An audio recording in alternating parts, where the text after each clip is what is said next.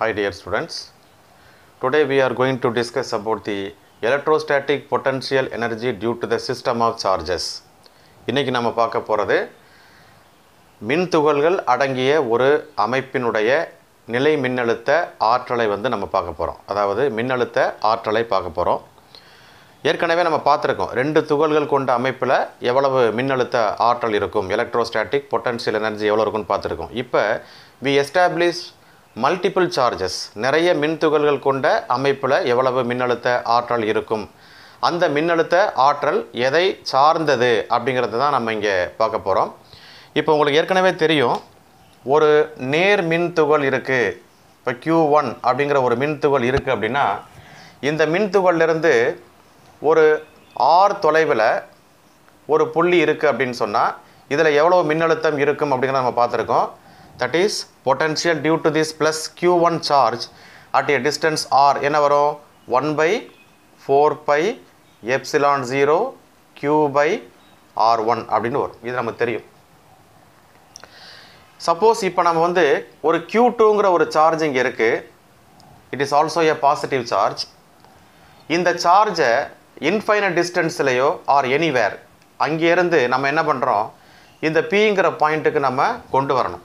அப்படி கொண்டு வரணும்னா it will not come to the point P spontaneously because of the repulsive force.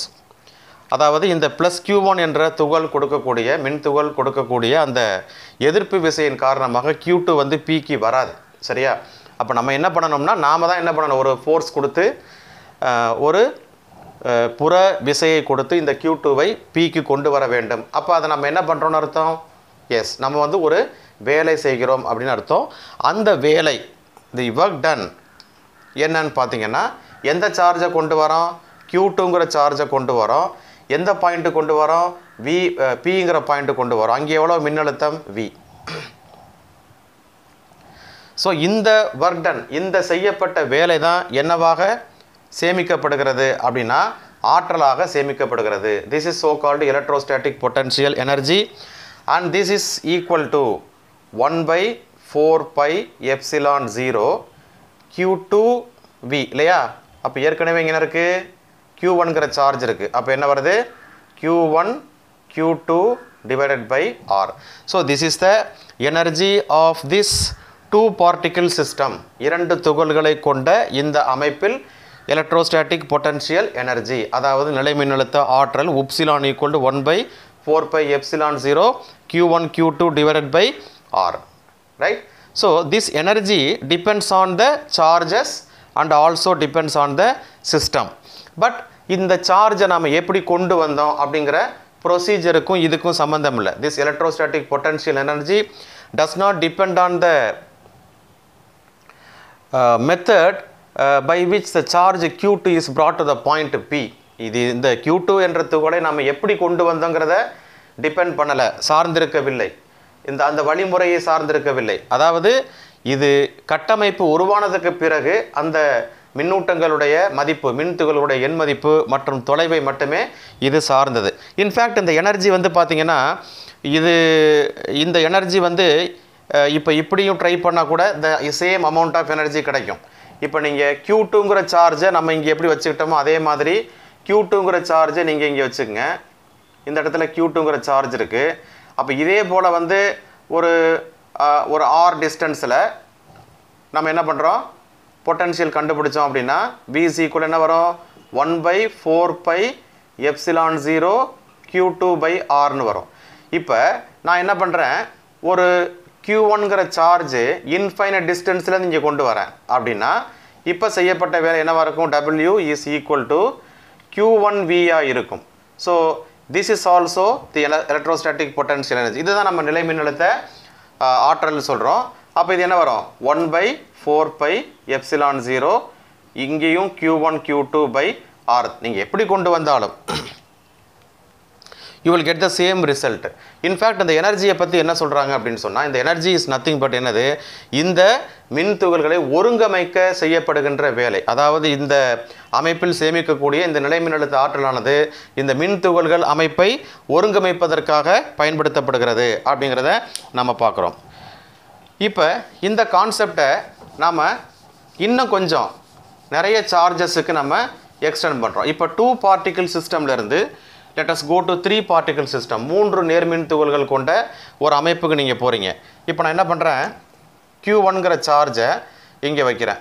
So இது வந்து சார்ஜ் Q1. இந்த சார்ஜ் Q1 எங்கே இருக்குது அப்படின்னு சொன்னால் ஏங்கிற பாயிண்டில் இருக்குது. ஸோ இது பாசிட்டிவ் சார்ஜ்னு வச்சுக்கோங்க.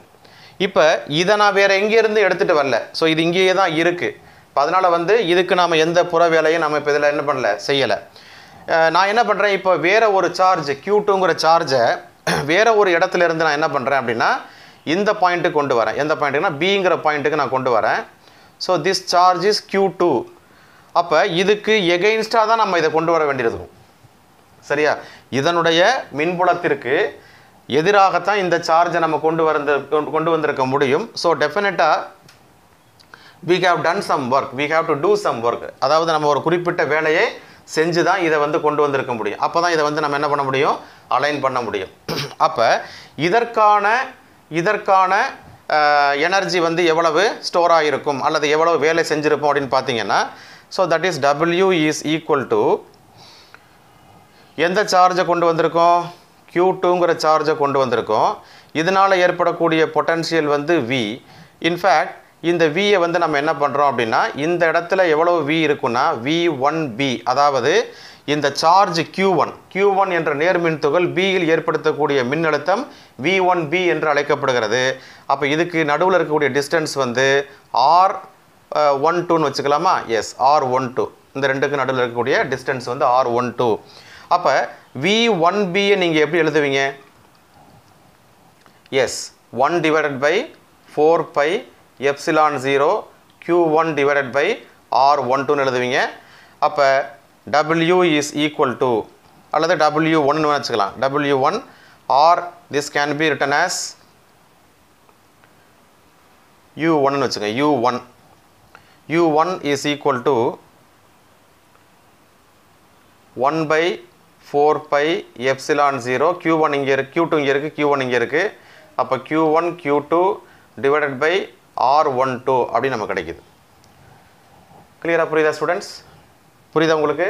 இந்த சார்ஜு இங்கே இருக்குது, இது ஒரு புற விசையை செயல்படுத்தி இங்கே கொண்டு வந்திருக்கிறோம். அப்போ இதனுடைய மின்னழுத்தம் இங்கே இருக்கும், இதனுடைய மின்னழுத்தம் இங்கே இருக்கும். இந்த மின்னழுத்தத்தினுடைய மதிப்பு தான் இது. அதாவது Q1 என்ற துகள் அதன் காரணமாக இந்த புள்ளியில் எவ்வளோ மின்னழுத்தம் இருக்கும்னா இவ்வளோ மின்னழுத்தம் இருக்கும்.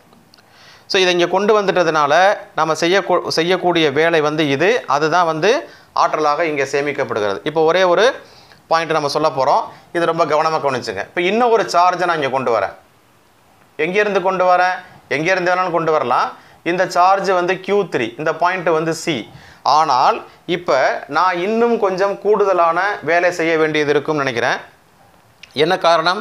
2 மின்துகள்கள் ஏற்படுத்தக்கூடிய மின்புலத்திற்கு எதிராக இந்த சார்ஜ் Cயை வந்து நம்ம அந்த Q3யை வந்து நம்ம கொண்டு வர வேண்டியது இருக்கும். அப்போ நம்ம கூடுதலாக விசை செயல்படுத்தி கூடுதல் வேலை செஞ்சுருப்போம்னு அர்த்தம். இப்போ இந்த சார்ஜை இங்கே கொண்டு வந்ததுக்கு பிறகு இந்த சிஸ்டம் வந்து 3 பார்ட்டிகிள் சிஸ்டமாக மாறி விடுகிறது. 3 துகள்கள் கொண்ட ஒரு கட்டமைப்பாக மாறிடுது. நாம் எப்படியெல்லாம் இந்த சார்ஜை கொண்டு வந்தோம் அப்படிங்கிறது முக்கியம் கிடையாது. இந்த சார்ஜ் சிஸ்டம் ஃபார்ம் ஆனதுக்கு பிறகு எவ்வளவு எனர்ஜி கிடைக்குதுன்னு பார்த்தோன்னா நீங்கள் புரிஞ்சுப்பீங்க. இப்போ இந்த டிஸ்டன்ஸ் வந்து நம்ம என்ன வச்சுக்கலாம், R13ன்னு வச்சுக்கலாம். இந்த டிஸ்டன்ஸ் வந்து பார்த்திங்கன்னா R23ன்னு வச்சுக்கலாம். இப்போ W வந்து இப்போ எப்படி கிடைக்குதுன்னா 2 முறையில் கிடைக்குது. ஒன்றாவது துகள் Q1 பார்ட்டிகிள் வந்து இங்கே எவ்வளவு மின்னழுத்தத்தை ஏற்படுத்துகிறது அப்படிங்கிறது நமக்கு தெரியும்.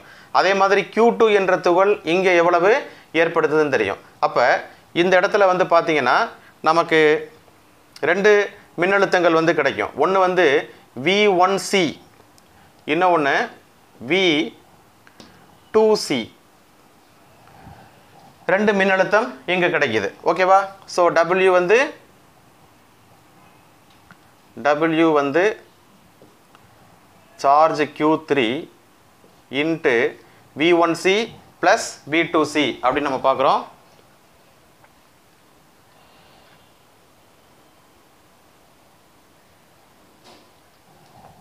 S, what is V1C? V1Cங்கிறது இந்த Q1ங்கிற நேர்மின் துகள் C என்ற புள்ளியில் ஏற்படுத்தக்கூடிய மின்னழுத்தம் அது என்ன வரும் 1/4 pi epsilon 0 Q1 divided by என்ன டிஸ்டன்ஸு R13 வரும்.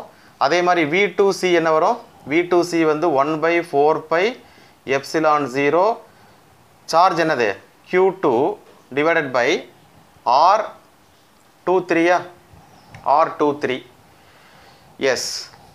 இப்போ டோட்டல் ஒர்க் டன் இந்த சார்ஜை கொண்டு வரதுக்காக டோட்டல் ஒர்க் டன் வந்து Q3 இன்ட்டு இதை நீங்கள் அப்படியே எழுதிக்க வேண்டியதான் 1/4 pi epsilon 0 வெளியே எடுத்துடலாம். இப்போ Q3 உள்ளே கொண்டு வந்து மல்டிப்ளை பண்ணிங்கன்னா Q1 Q3 by R13 plus Q1 Q3 இது Q2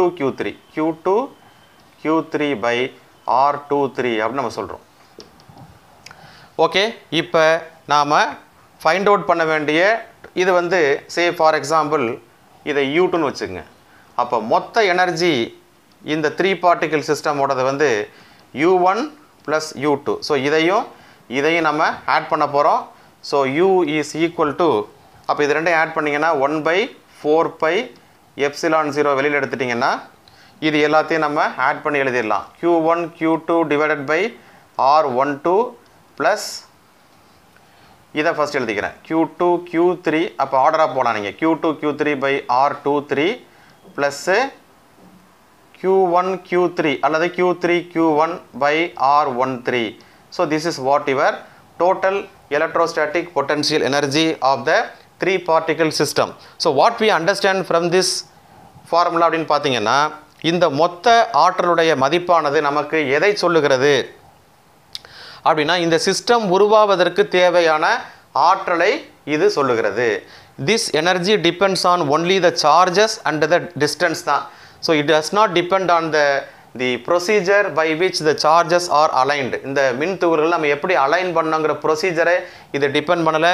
இது டிபெண்ட்ஸ் ஒன்லி ஆன் இந்த அமைப்பில் இருக்கக்கூடிய மின் துகள்களுடைய எண் மதிப்பையும் அவற்றுக்கு இடைப்பட்ட தொலைவுகளையும் சார்ந்திருக்கிறது.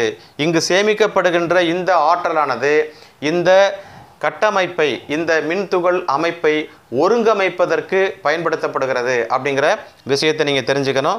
So this is about the electrostatic potential energy of the system of particles அப்படிங்கிறது ரொம்ப முக்கியமான உங்களுக்கு ஒரு 3 மார்க் கொஸ்டின் நல்லா தரவாக படிச்சுங்க. ஸோ அடுத்த வீடியோ செஷனில் we will discuss about the electrostatic potential energy of the dipole kept in uniform electric field. ரொம்ப முக்கியமான ஒரு கொஸ்டின். ஒரு சீரான மின்புலத்தில் வைக்கப்பட்ட ஒரு மின் இருமுனை எவ்வளவு மின்னழுத்த ஆற்றலை பெற்றிருக்கும் அப்படிங்கிறத பற்றி டிஸ்கஸ் பண்ணுவோம்.